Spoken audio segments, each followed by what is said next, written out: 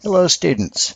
In the previous video, we showed you how to interpret raising a number to the power 0. In this video, we're going to show you how to interpret raising a number to a negative power. Now before we can do that, we need to do a quick review of the reciprocal of a number.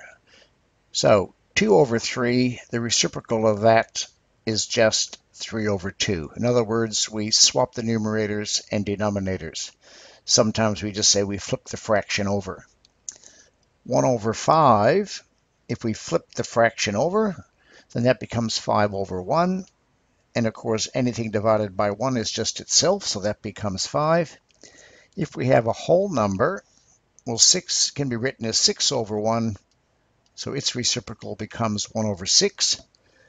And even if we have an expression in our denominator, we can rewrite that is 3 to the 4th over 1, or just 3 to the 4th.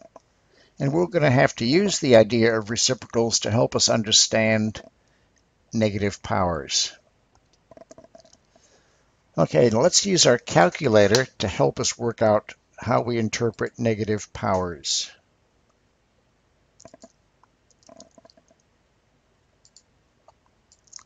So, 2 to the power of negative 2. Let's just type that in. 2 raised to the power of negative 2 gives us 0.25 as a decimal, but as a fraction, that's the same as 1/4.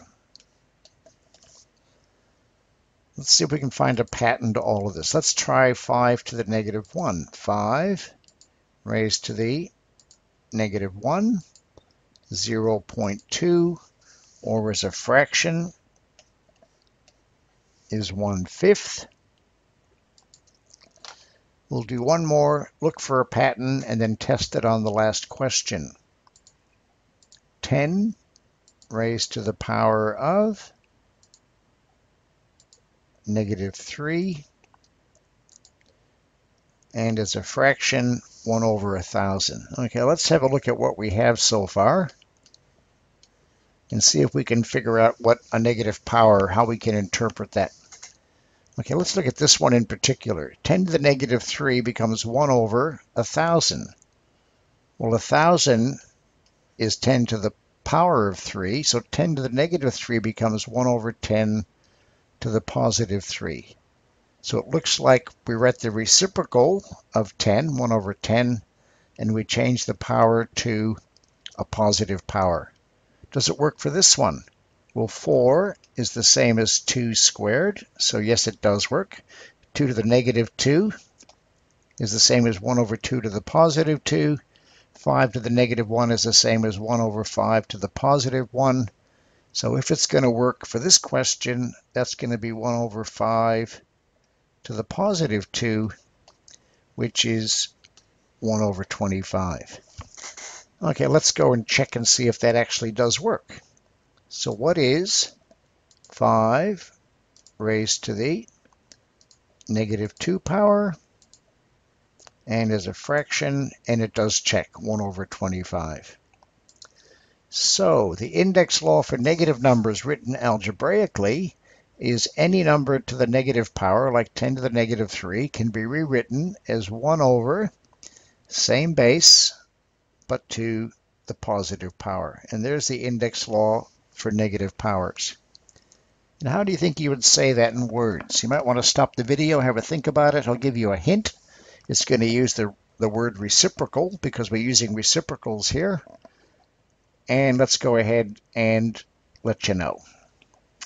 Okay, so looking at index law number 7. I'll zoom in on that so we can read it a bit easier. A negative power is the reciprocal of the positive power. So we've got a negative power here equals the reciprocal of 1 over the positive power. And for an example, if we have 3 multiplied by k to the negative 4, well, the 3 stays on top, and the k to the negative 4 becomes 1 over k to the positive 4. Okay, let's go ahead and simplify these. So I'm going to do the 3 on the left, and then I want you to try the 3 on the right. So AB to the negative 5. I want to rewrite this without negative indices. Well, the A stays on top because it doesn't have a negative power. The B to the negative 5 goes to the denominator and gets changed to B to the positive 5. What if your negative power is already in the denominator? We'll just take the reciprocal of that. So therefore, that becomes A to the negative 4, but we change it to positive. That becomes A to the positive 4. So 1 over A to the negative 4, take the reciprocal and change it to positive, becomes A to the positive 4. Okay, with this last one, I've got a 6 on top. I've got a y squared on top because neither of those is raised to a negative power. And the x to the negative 5 goes to the denominator, but that becomes x to the positive 5. Okay, stop the video and try the remaining 3 questions, please.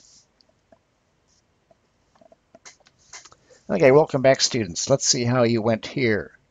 So we need to write the reciprocal of h to the negative 2, which is 1 over h to the positive 2. So write the reciprocal and change the sign from negative to positive. 4p to the negative 3. Well, the 4 stays in the numerator because it is not raised to a negative power. And the p to the negative 3 becomes p to the power of positive 3 in the denominator. Okay, and the last one, the negative 4 stays on top. The g squared stays on top. And the h to the negative 1 goes to the denominator, but we don't write the power of 1. So it's just negative 4g squared all over h. Okay, now in this page, what we'd like you to do is first rewrite each of these expressions with a positive index, and because these are numbers, then evaluate it, which means turn it into an actual number. So, for example, I'm going to do this whole page, and then you're going to try a page on your own. 4 to the negative 2 is 1 over 4 to the positive 2, using our new index law. 4 to the power of 2 is 16, so that becomes 1/16. I'll do this one next. 4 stays on top. 3 to the negative 2 becomes 3 to the positive 2 in the denominator, and 3 squared just equals 9, so it's 4 to the power of 9. Third question, well, this negative sign can be brought up to the numerator, so that gives us negative 7 on top. The 3 stays in the denominator. The 3 to the negative 2 goes to the denominator, becomes 3 to the positive 2. And 3 squared is 9 times 3 is 27. And the last one, 3 stays on top. Now the reciprocal of 2 to the negative 1 is 2 to the 1. Sorry, the reciprocal of 1 over 2 to the negative 1 is 2 to the negative 1. But because we're moving it to the numerator, we change the power to a positive, and that just gives us 6. Okay, you try the next 4 questions, please. Okay, let's see how he went with these. So 3 to the negative 3 is 1 over 3 to the positive 3, which is 1 over 27. 4 times 2 to the negative 2, well, the 4 stays on top because we're multiplying. The 2 to the negative 2 goes to the denominator, becomes 2 squared. 2 squared is just 4. And all of that simplifies to 1. With this one, we're going to move the negative sign up to the 2, so that gives us a negative 2 on top. The 4 squared stays in the denominator. The 4 to the negative 2 goes to the denominator, becoming positive. That gives us negative 2 over, well, 4 squared is 16, 4 squared is 16. 16 times 16 is 256. And finally, we've got to simplify this. So divide top and bottom by 2, and that's negative 1 over 128. And the last one, 4 stays on top. The 3 goes to the top as well, and the sign changes from negative to positive, and 4 times 3 is 12. So that shows you how to interpret a negative index.